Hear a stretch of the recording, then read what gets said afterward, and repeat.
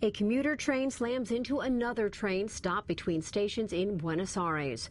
Authorities say at least 3 people are dead and more than 100 people are injured. It's not clear why the lead train stopped between stations or why the following train did not stop. That second train was a 2-level train that had been out of service for 6 months and had only been brought back online recently. Argentina's government took over this commuter line last year after a train crash killed 51 people. For NBCNews.com, I'm Dara Brown.